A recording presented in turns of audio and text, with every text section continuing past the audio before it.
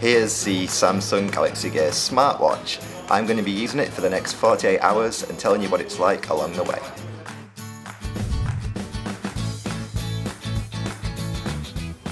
So before the Gear will actually so much as tell you the time, you have to sync it up with a compatible mobile phone such as the Galaxy Note 3.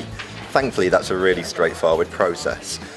You need to get the cradle which comes with the Gear and simply tap it against the back of the Note 3, and then the Gear will sync up things like your calendar, the time and everything else you need from your phone.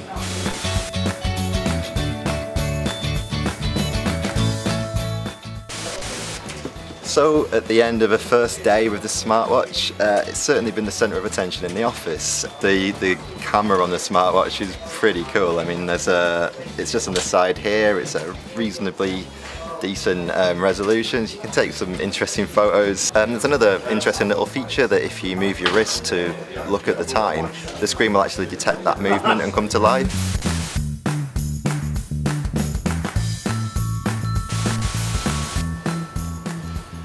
So after spending more time with the smartwatch, the cracks are kind of beginning to show.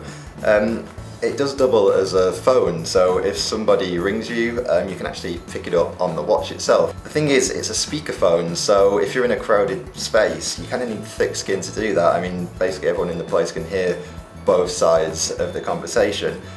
Similarly with text messages, you can dictate text to it, and half the time I've used it, especially in a noisy environment, it just won't actually hear you say send, which again is far from ideal. Another thing, when you're looking at your tweets or your Facebook updates, what will actually happen is the smartwatch will tell you that you've got a tweet that you might want to read, but then it'll direct you to the phone to read the tweet.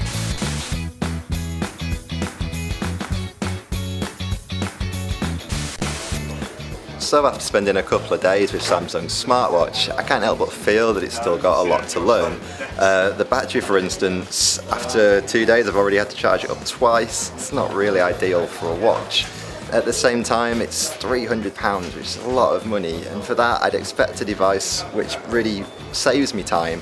What I found is that half the time the Gear is basically pointing towards your phone, so it's kind of putting an extra step in the middle of processes rather than taking one out. I think, to be honest, it feels more like a gimmick at the moment, and it's something that I'm not really sure I'm interested in right now.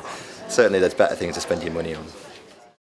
Click the links below for our 60-second guide to smartwatches, a look at the Sony Smartwatch 2, and a look at the Samsung Galaxy Note 3.